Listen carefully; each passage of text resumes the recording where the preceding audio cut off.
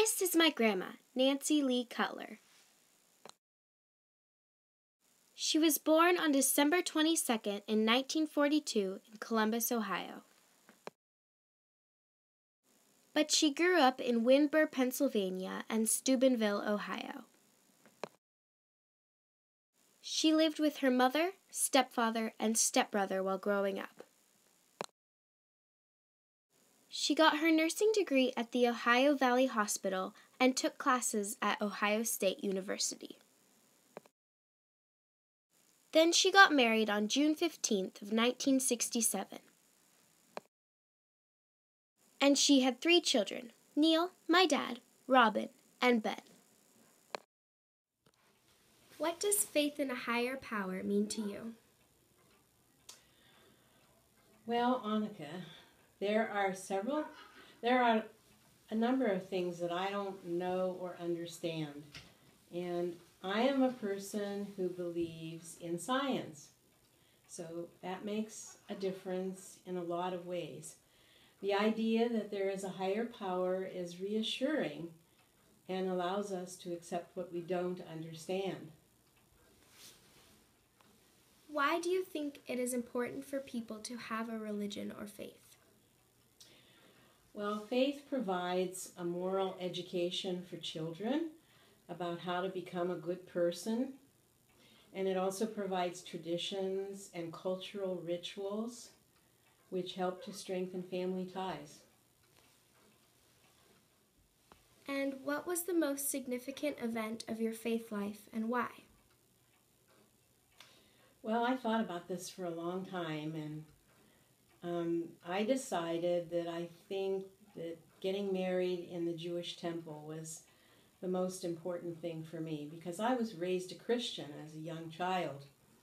The rabbi was very welcoming to me, and I just felt right at home when I got married in the temple. He was a very loving, kind, understanding man, and he helped me to make that decision. And the Old Testament, which is a Torah, has all the values and mores that I try to follow now in my everyday life. What do you wish someone would have told you about life when you were my age? Well, as a young child, I didn't get really a lot of guidance from my mother about how to deal with boys in particular. She was distracted by a very difficult divorce when I was a little child. I was only 4 when she got divorced from my father. She remarried when I was 10 years old, and we moved to Pennsylvania, and then we moved from Pennsylvania to Ohio. And through that difficult period, I needed better guidance than I really had, but I learned from a lot of my friends. And I learned about mistakes that some of my friends made as young women.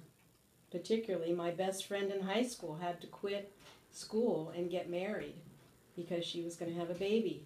And I just didn't want that to happen to myself.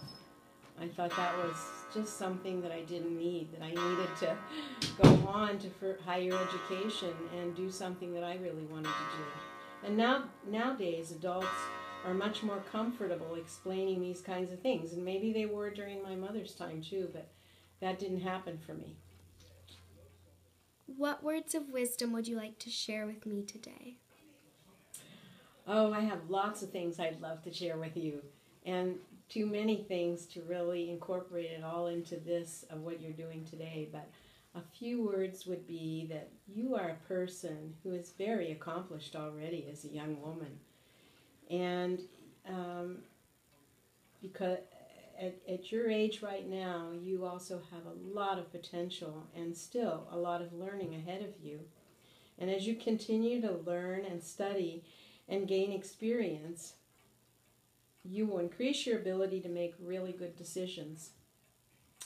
And that's important because at every stage of your life, you will need to use your best judgment to cope with all the trials and life's perils and temptations that are going to be in front of you. And if you continue to think carefully and use your best judgment with the talents and the intelligence that you have, you're going to overcome those kind of risks. And you'll have a very successful life. The world is open to you as a young woman of the 21st century, much more than it was for me during the 20th century. I was able to have a wonderful career as a nurse and a mother, a wife and a mother and a grandmother, but you will have more choices than I did. And so what you have to do is learn how to choose well.